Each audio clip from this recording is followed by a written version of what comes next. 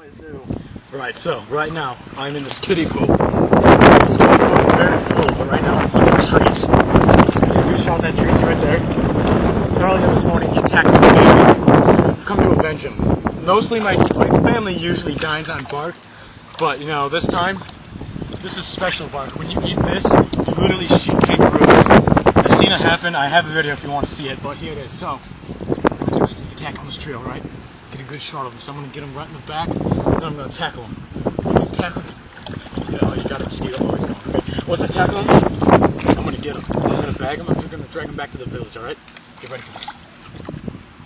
3, 2, 1, go, go, go, go! Yeah!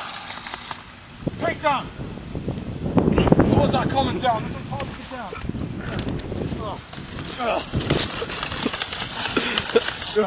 He's dead. Look at all that.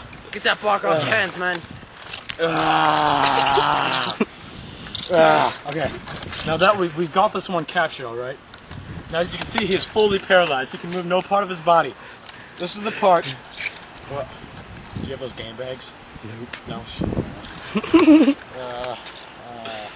Well, anyway, I'll just drag him back to the village. I'll use that green rope thingy right there. Kind of looks like a rope. It's not. Trust me, it's a rope. When you use that, we're going to tie it around him. We're going to drag him back to the village, and my family will eat.